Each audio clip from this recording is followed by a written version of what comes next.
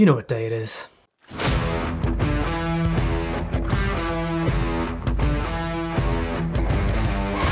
Hey, welcome back to another 3-Minute Thursday. Today I'm going to show you how to take an image, look at the features in the image, put it into a special tool on the internet, and figure out where that image was taken. It's called Bellingcat's OpenStreetMap. It's free to use. Here it is. So this is what you get when you come to osm-search.bellingcat.com. I'll put the link in the description, obviously. There is a little bit of help here at the top, and you can email Logan over at Bellingcat if you have any issues, but it's pretty straightforward. I have an image here. It's called rome.jpg, and in this image we can see a number of things. We see a large square where people might gather.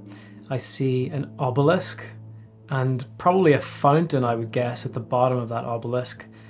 And there's also a fountain over here too on the left-hand side. I see some restaurants on the left and on the right. And I guess this thing here could be a church maybe, but I'm not sure about that. I can't guarantee it. Also, the buildings are 1, 2, 3, 4, 5 stories high. So let's flick back here and we get to choose a few things. Now, these are just some presets to get you going. For example, fountain. There is a fountain in that picture. In fact, there's two. So we're going to add that. But if you don't see what you like, what you can do is you can come and add a custom feature. And it's really powerful. You can even choose things like leaf cycle. Check this out.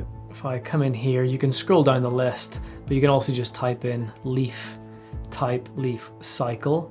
And then if you look at the values for it, you can say is equal to or is not equal to. And then you get deciduous, evergreen, mixed.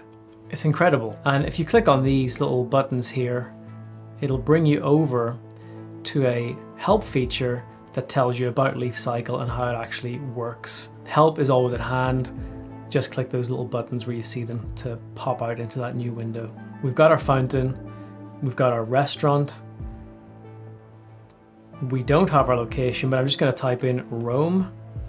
And I'm also going to zoom in a little bit because it does say rome.jpg. I'm guessing this picture was taken by a tourist on holidays and we're just trying to figure out where it is. The next thing we need to do is set the distance between the features. And if we look back here, some of these things are inside other things. For example, the fountain is in the square and the restaurant is on the square. But the restaurant is within, I don't know, 30 meters of the fountain. I'm just looking at this person, you know, how long it might take them to walk that distance. Let's call it 30 meters. So we're going to drag this back to 30 meters and then we will hit search. This is where it can take a little bit of time. If you're trying to search the whole world, this could take forever probably, but if you're searching a smallish area like Rome, it's not a big place, it might just take 10 seconds. And there we go, 23 results in just under 10 seconds. And if we look down at the results, you can see you get the OpenStreetMap preview with some coordinates. You can also click Google, terrain, and satellite as well.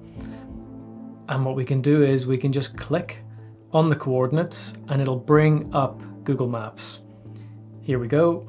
And then you're into manual confirmation land. You have to manually go through and confirm that this image was taken in this place. I know what you're thinking, we could absolutely do Google reverse image search, but that won't always work.